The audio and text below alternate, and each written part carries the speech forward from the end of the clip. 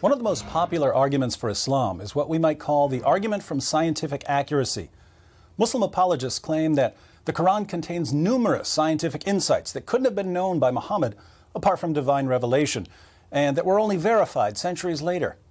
Now, I've debated Muslims on this argument, and I find it very strange because the Quran is a scientific disaster.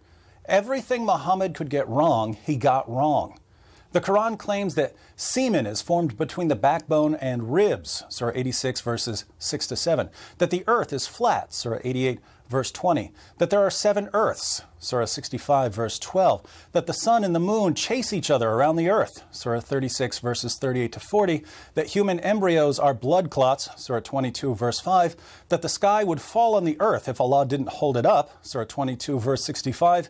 And that stars are missiles that Allah uses to shoot demons who try to sneak into heaven, Surah 37, verses 6 to 10, and Surah 67, verse 5. But I don't want people to think that I'm making things up, so let's read a few verses. Passages about stars being missiles are interesting. Surah 67, verse 5. And indeed, we have adorned the nearest heaven with lamps. Lamps are the stars. And we have made such lamps as missiles to drive away the shayateen, devils, and have prepared for them the torment of the blazing fire. Stars are missiles that drive away demons. How does this work? Surah 37, verses 6 to 10. Verily, we have adorned the nearest heaven with the stars for beauty, and to guard against every rebellious devil. They cannot listen to the higher group, angels, for they are pelted from every side, outcast, and theirs is a constant or painful torment, except such as snatch away something by stealing, and they are pursued by a flaming fire of piercing brightness. Demons who sneak into heaven to steal some information are pursued by a flaming fire of piercing brightness. Muhammad explained in the hadith that this refers to shooting stars. When you see a shooting star, it's because Allah or the angels caught a demon trying to steal something and hurled a star at the demon. Now, this is silly on multiple levels. Shooting stars aren't really stars. They're rocks that burn up when they enter the Earth's atmosphere. And how many Muslims really believe that when a rock hits the Earth's atmosphere, it's to stop a demon from getting away with valuable information? Muslims today know more about stars than the author of the Quran did. Let's look at another passage. Surah 18, verses 83 to 86. And they ask you about Dhul Qarnayn. Say, I shall recite to you something of his story. Verily, we established him in the earth, and we gave him the means of everything. So he followed away, until, when he reached the setting place of the sun, he found it setting in a spring of black, muddy, or hot water, and he found near it a people. Dhul Qarnayn was apparently Alexander the Great, but whoever he was, the Quran says that he traveled so far west, he found the place where the sun sets. The sun sets in a muddy or warm pool. Modern Muslims are embarrassed by this passage, so they say that what it really means is that Dhul Qarnayn saw the sun's reflection in a pool, and it appeared to him as if the sun was setting in a pool.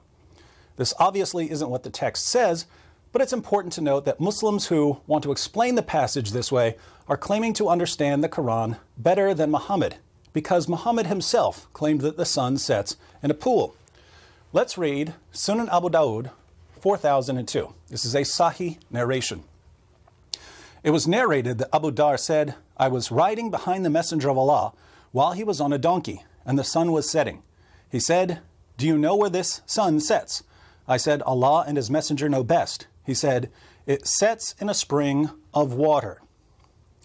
Notice, this hadith doesn't say anything about Dhul Qarnayn, so it's not telling us about what he saw.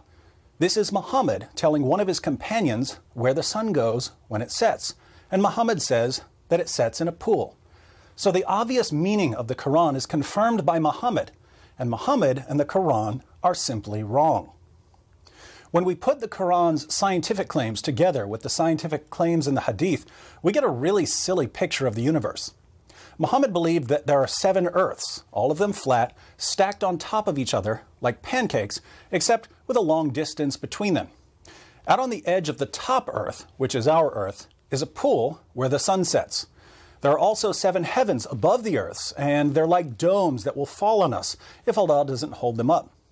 In the lowest heaven are the stars, which Allah uses to hurl at demons. And all of this is sandwiched between a giant fish at the bottom and 8 giant goats on top. What did Muhammad get right? Muhammad's view of human reproduction is just as bad. According to Muhammad, semen forms between the backbone and ribs. That's wrong. Then it joins with the female semen. Wrong. And whichever parent's semen is discharged first determines which parent the child will resemble. Wrong.